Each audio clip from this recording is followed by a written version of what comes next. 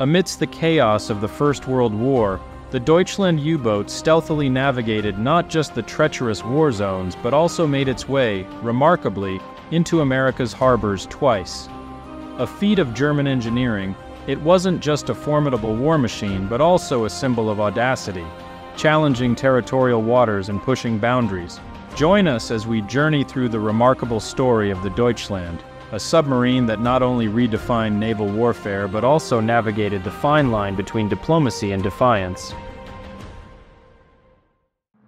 On the morning of July 9, 1916, as the day dawned and the fog cleared, onlookers along the shores of Chesapeake Bay in Virginia and Maryland witnessed a spectacle never before seen in the United States: a German submarine purposefully entering an American port. Stretching 213 feet in length and standing 30 feet tall, the Deutschland was the largest submarine ever built, designed solely to bypass the British naval blockade that was hampering subaqueous trade between Germany and the United States. Residents who had been tracking newspaper accounts about Germany's lethal U-boats in the initial years of the war assembled along the shore, watching the world's first merchant submarine, unarmed and bearing the German flag, navigate up the Chesapeake and into Baltimore. Reporters, newsreel staff, and thrill-seekers embarked on small crafts to get a closer view of the slow-moving Deutschland. Captain Paul Koenig, who was proficient in English, and his crew on the submarine's conning tower, answered questions about their groundbreaking voyage, his voice competing with the roar of Deutschland's engines. An unanticipated late-afternoon thunderstorm cleared the spectators and inquisitors, allowing the massive submarine a relatively peaceful end to its journey to Baltimore, and providing journalists adequate time to polish their stories for the evening newspapers. Even before its arrival, the Deutschland had become a massive media sensation. The evening edition of the Washington Times on July 9th dedicated its entire front page to the story, featuring headlines such as, "Submarine liners arrives, is now traversing bay, German underwater vessel reaches Virginia, capes early today after eluding French and British warships, delivers vital chemical cargo to Baltimore." The Deutschland was laden with over 1,000 tons of dyes, which were desperately sought by U.S. textile manufacturers. Prior to the war, Germany dominated the worldwide supply of high-quality dyes used in textiles, with the United States being one of their main buyers. However, by 1916, due to the British shipping blockade and the exhaustion of pre-war dye stocks imported from Germany, the colors in American clothes, draperies, tablecloths, and other items had noticeably faded. U.S. textile producers eagerly awaited the arrival of the valuable cargo on board the Deutschland. After weeks of dodging British warships and maneuvering through turbulent waters, enduring indoor temperatures that sometimes spiked to 120 degrees, the Deutschland eventually docked peacefully at Locust Point in Baltimore Harbor. The crew was then accommodated in the spacious quarters of the German passenger ship Neckar, anchored next to the Deutschland. On the damp morning of July 10th, hundreds congregated outside the gates of the tall fence enclosing the dock, hoping for a glimpse of the Deutschland or its crew. Later that day, media personnel were invited to get a closer look at the scene, and soon enough, pictures of the Deutschland's crewmen smiling broadly and tipping their hats to the cameras adorned newspapers nationwide. Baltimore extended a warm welcome to Koenig and his crew. The city was known to house one of the largest populations of Germans in the country, roughly 20% of its residents in 1914, having been a prime destination for German immigrants since the 1880s. A substantial number of Baltimore's public schools provided German language instruction. The city sustained a daily German-language newspaper and offered an extensive range of social clubs and activities tailored to its German-speaking residents. Koenig and other Deutschland crew members were treated as public celebrities, participating in press interviews, enjoying a meal with Mayor James H. Preston, receiving a visit from German Ambassador Johann Heinrich von Bernstorff, and attending banquets and other festive occasions arranged by Baltimore's German-American community. Koenig mirrored the warmth. Only those familiar with American hospitality and American enthusiasm can imagine the genuine welcome we received everywhere, he told reporters. People were completely astounded. It was heartwarming to witness the honest and unrestricted joy Americans demonstrated concerning our voyage and safe arrival. Such was the appeal of the Deutschland that requests were made to secure a spot for its return journey to Germany. Approximately 200 members of Congress indicated their interest to visit the Deutschland, intrigued by its political and technological novelty, but Koenig declined their requests for security reasons. Germany further celebrated the successful voyage by announcing plans to construct 25 more Deutschland-class submarines to traverse beneath the British blockade, aiming for not only the United States but also Spain and South America. In the United States, postcards featuring the Deutschland were produced in both English and German. Movie theaters in Baltimore, New York, and other cities aired film clips of its arrival. Magazines such as Scientific American and Collier's highlighted articles about the technological wonders of the colossal submarine, while national newspaper editorials expressed mixed opinions. The Deutschland's feat is notable, and if it is found to pay, it will doubtless be repeated. But the notion that it proves that the English blockade amounts to nothing, a German agent's assertion, is delusional, as the Germans themselves are quite aware. New York Herald, July 12, 1916. The world will not withhold warm admiration for the initiative and daring that adapted this type of marine construction to the purposes of commerce, and the navigation that solved all of the problems of its record-breaking trip, and caused the longest voyage ever made by a submarine to be a voyage of peace rather than war. In this brilliant exploit, the German merchant marine has matched the resourcefulness of the German Navy, and no higher commendation drawn from the analogies of the present war could be framed. St. Louis Post-Dispatch, July 10, 1916. The thrill incited by the arrival of the Deutschland, especially amongst the American media and Baltimore populace, was not reciprocated by the Allies, and the event stirred some discomfort in Washington, D.C. During the initial years of World War I, the United States and the Allies had distinctly differing opinions of the British blockade. The British were resolute in stopping the transportation of any resources that could enhance Germany's war efforts. Goods like food, coal, metals, weapons, and even cotton on American merchant ships were deemed contraband, and ships found carrying these commodities had their cargo confiscated, irrespective of their final destination. Furthermore, the British placed limitations on what could be transported to Denmark, Norway, Sweden, and the Netherlands, upon finding out these neutral European countries were channels for goods destined for Germany. The British also examined over 2,000 American vessels traveling between the United States and Canadian ports, seizing cargo worth millions. The blockade was supported by Britain's allies, France and Russia, as a tactic to reduce Germany's access to war materials and food. Not surprisingly, when the Allied nations, together with Japan, filed an official protest with the U.S. State Department to seize the Deutschland as a weapon of war, the U.S. response was lukewarm. As the submarine was purportedly owned by a private company, Deutsche Ozean Reederei, and the crew had documents declaring they were German tradesmen instead of Navy personnel, the U.S. government found no grounds to seize it.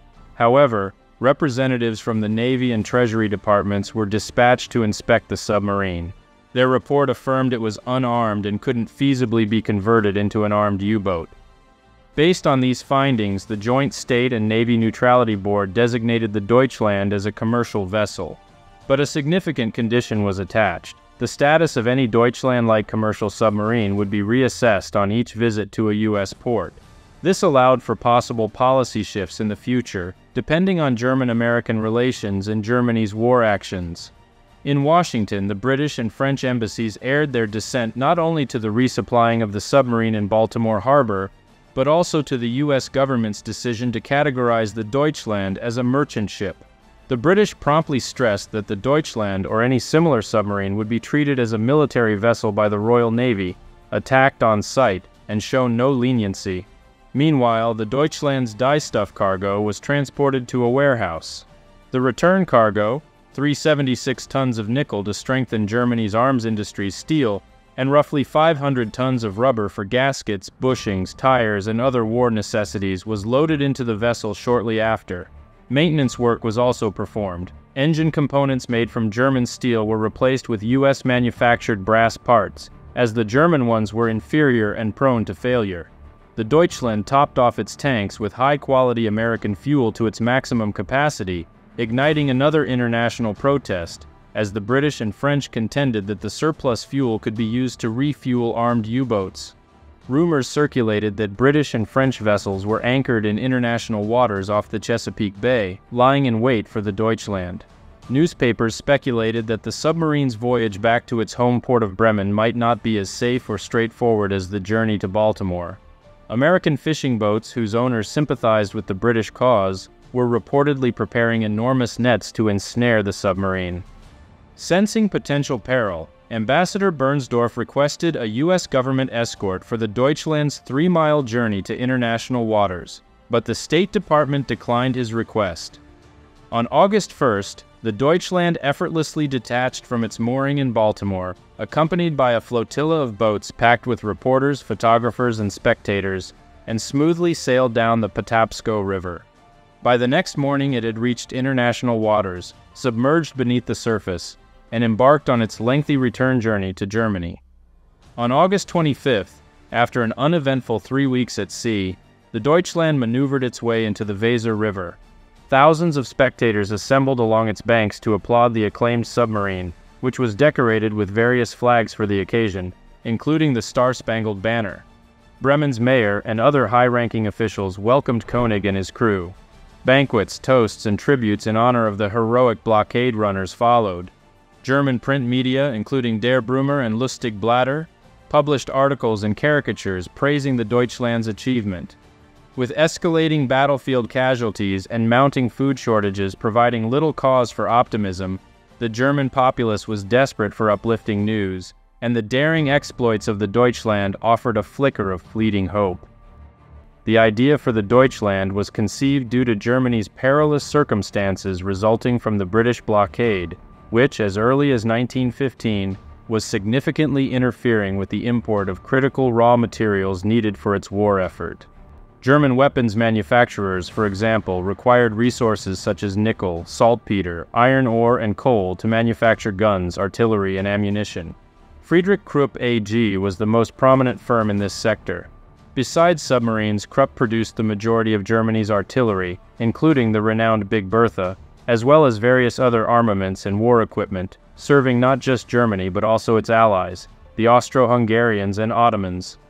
Upon the commencement of war in August 1914, Krupp had procured stocks of U.S. nickel to strengthen the steel used in U-boats, ships, artillery barrels, and other weaponry. However, the British blockade denied Krupp access to this invaluable metal.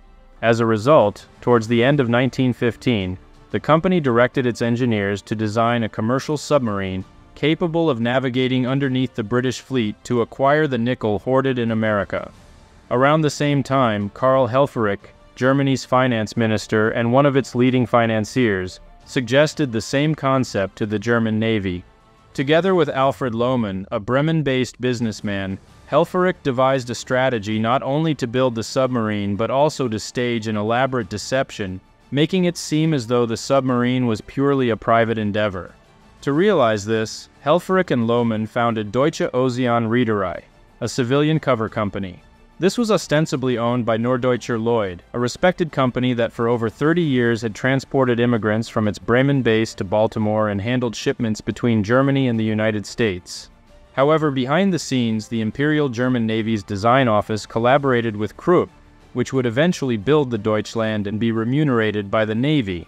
The ship's engines were designed for the German Navy's heavy cruisers, and the crew was selected from experienced U-boat personnel. In every aspect, the Deutschland was a product of the German Navy, concealed under the civilian guises of Deutsche Ozean Reederei and Norddeutscher Lloyd. With the costs for the construction of the Deutschland borne by the German government, Deutsche Ozean Reederei concentrated on warehousing, provisions, and other necessities in the United States. They employed the services of Paul Hilken, an MIT graduate and prominent figure in Baltimore's German-American community, who concurrently acted as a German spy while overseeing operations for the Norddeutscher Lloyd Steamship Company in 1915. Hilken orchestrated the docking, warehousing, and other facilities that the Deutschland would need during its sojourn in Baltimore.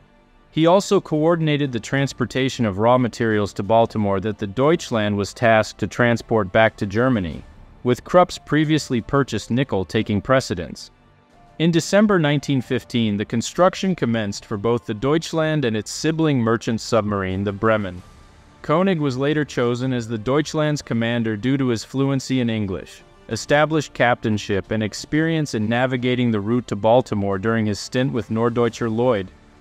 Like the majority of the crew, Koenig was part of the German Navy, but to perpetuate the facade of the Deutschland being strictly a merchant vessel, all crew members were issued documents certifying their status as merchant sailors. In truth, the Deutschland was an unarmed U-boat of the Imperial German Navy, manned by a crew from the same navy. Owing to the success of the Deutschland's maiden voyage, it delivered the urgently needed nickel to Krupp and rubber to other German companies. The large submarine set sail from Bremen for the second time on October 1, 1916, this time charting a course for New London, Connecticut, as this destination would cut approximately a week from the round trip. The cargo for this voyage, apart from dyes, consisted of German pharmaceuticals, diamonds, and other precious gemstones and securities, all aimed at acquiring American goods. Like the dyes, the German pharmaceuticals had a considerable market in the United States, which had now become inaccessible due to the British blockade. Following a 3-day ordeal in the Atlantic storm, the Deutschland finally docked in New London on November 8th. However, the situation didn't proceed as smoothly as in Baltimore. One significant disruption was the unexpected arrival of U-53 at the naval station in Newport, Rhode Island, on October 7th. The sudden appearance of the U-boat at the entrance of Narragansett Bay exposed the U.S. Navy's susceptibility to submarines at one of its major bases. After a courteously brief 6-hour visit, the U-53 departed Newport and went on to sink 6 Allied ships over the subsequent 6 days while patrolling the Atlantic. Under the Sussex Pledge, which Germany made in May 1916 to mollify the United States following the unanticipated sinking of a French passenger ferry by a German submarine, Germany had vowed that its U-boats would grant sufficient time for merchant ships to allow crews and passengers to escape on lifeboats before sinking them. The onus was then on the United States to send ships to rescue those stranded at sea. These attacks further swayed public sentiment against Germany, and American business tycoons began fearing that U-boats would soon endanger all shipping along the East Coast. The unsettling U-53 incident had already put a damper on the Deutschland's second expedition, and public sentiment did not improve. In New London, an absolute media embargo was enforced at the dock where the Deutschland was stationed. The submarine was hidden from sight with no opportunity for interaction with its crew.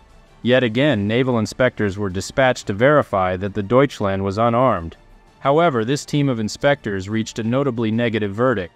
They asserted that the Deutschland could be effortlessly converted into a surface raider or a mine-laying submarine, and could be outfitted with torpedoes. They also noted that the large cargo holds could allow the Deutschland to function as a submarine tender, providing fuel and replacement parts to other U-boats. Just after midnight on November 17th, the Deutschland left New London carrying a cargo of nickel, rubber, tin, and silver. As it was being navigated out to sea by the T.A. Scott Jr. tugboat, the tug veered suddenly into its path and crashed into the massive submarine. The tugboat instantly sank, taking the lives of all 5 crew members. The Deutschland returned to New London for repairs. Before long, claims totaling over $200,000 were filed against its owners. Even though a trial was scheduled for December 18th, Koenig received permission to depart, and the Deutschland embarked on its journey home on November 21st. The second voyage did not result in any positive PR, so the submarine and its crew were greeted by no dignitaries, cheering crowds, or celebratory feasts upon their return to Bremen. While the Deutschland completed 2 successful trips ferrying goods to and from the United States, changing circumstances in Germany were about to shift its fate. Germany started rationing bread in January 1915. The remainder of the year saw a rise in prices for staple foods like bread, milk, meat, and other necessities. Unsurprisingly, shortages of these goods resulted in civil disturbances. As more items, including fats, flour, and potatoes, were rationed the next year, food-related civil disturbances erupted in cities across Germany. On the battlefield, German soldiers suffered heavy losses at places like the Somme and Verdun, with scant evidence of any military or political advances over the Allies. Germany's situation was becoming increasingly dire. As 1916 wore on, the worsening conditions in Germany brought the concept of unrestricted submarine warfare back to the forefront of the German government's considerations.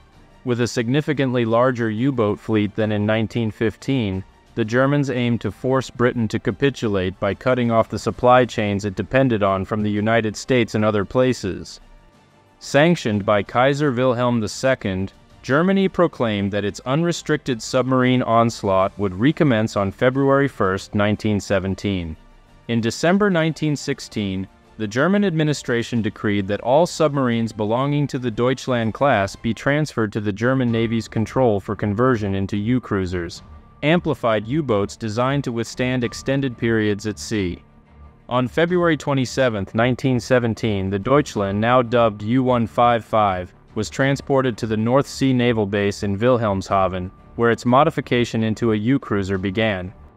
The interior was reconfigured to house a larger crew and a more substantial ammunition reserve, and the original narrow walkway from the conning tower was substituted with a wider, elevated deck. Two 150mm deck guns were installed on the new deck, and 6 torpedo tubes, all recycled from the outdated battleship Zähringen, were fitted at the bow and stern of the guns.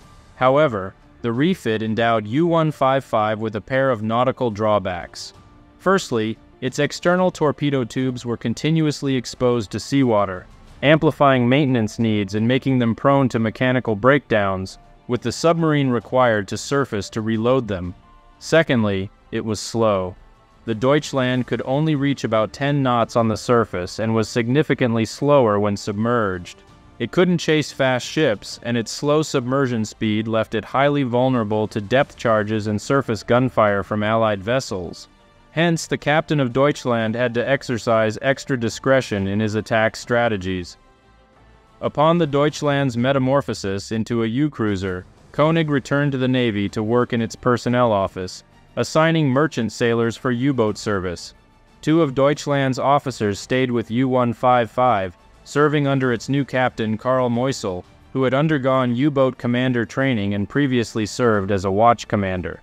A fresh crew was recruited for U-155, and following a sequence of sea trials, it left Kiel for patrol in the Azores on May 23, 1917. Just 1 day into the journey, one of U-155's compressors broke down and needed repair. This was the first in a string of mechanical issues that beset the U-boat during its maiden patrol. Nevertheless, Meusel persisted as his mechanics resolved the technical problems by salvaging parts and utilizing the onboard machine shop. To make up for the speed while optimizing the firepower of his deck guns, Meusel, using the naval strategy of crossing the T, would surface U-155 in the trajectory of an approaching ship to aim both of his deck guns at the target.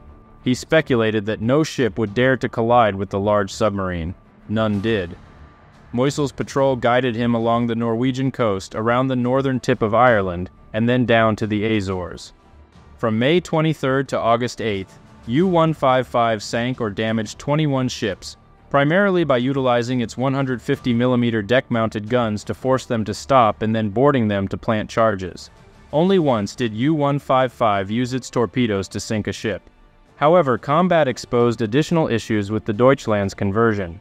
Many of its torpedoes were damaged due to improper storage and jostling in stormy seas.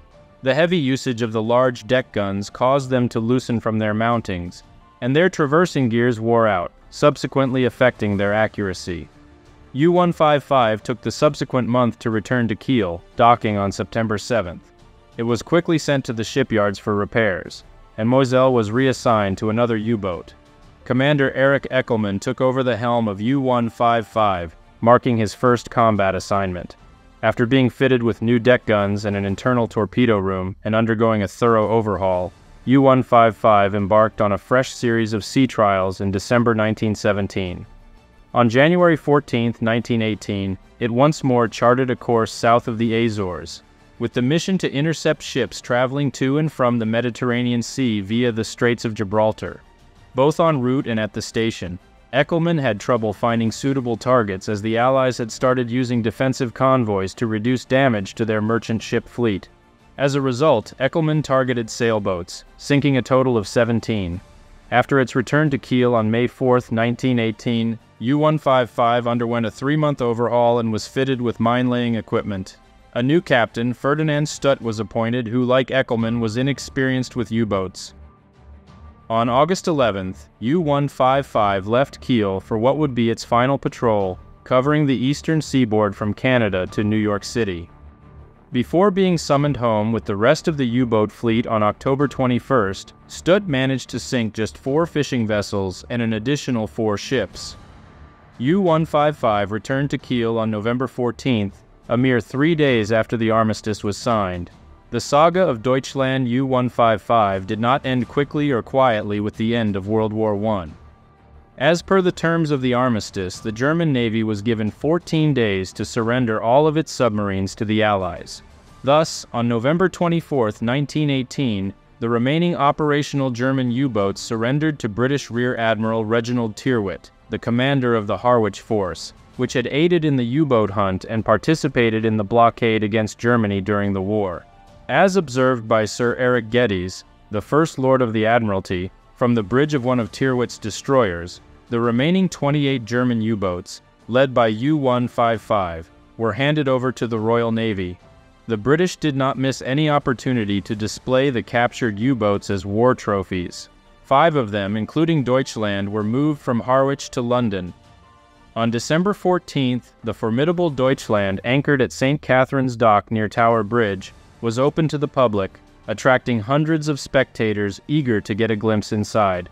Upon its return to Harwich at the beginning of 1919, Deutschland was bought by financier Horatio Bottomley, a former member of Parliament and owner of the patriotic publication John Bull.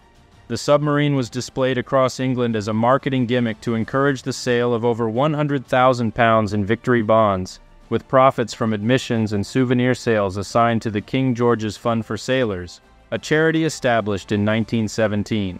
It was reported that more than 150,000 people saw Deutschland during its exhibition at various English harbors from May 1919 to September 1920. However, the entire venture turned out to be a fraudulent scheme masterminded by Bottomley, who was arrested and convicted in 1922 for fraud related to the acquisition and commercial exploitation of Deutschland, and for personal gain from the proceeds of the victory bonds. Deutschland's final chapter was marked with tragedy. In June 1921, it was moved to Birkenhead near Liverpool for disassembly. A disastrous explosion ripped through its engine room 3 months later during its dismantling, resulting in the death of 5 young apprentices and severe injury to another as the torches they were using ignited tanks of hydrogen gas in their workspace. Shortly after this incident, the remaining parts of the submarine were sold as scrap. Without a doubt, Deutschland was the most famous German U-boat of the First World War. It served as a symbol of German resolve and the inventive prowess of the German Navy and industry. Amid the crippling effects of the British naval blockade, Germany saw merchant submarines as a potential solution. However, in their desperation, the Germans disregarded obvious facts that the Deutschland-class submarines were too small, too slow, and too few to have a substantial impact on the war's outcome. In the end, Deutschland was as much a failure as it was celebrated.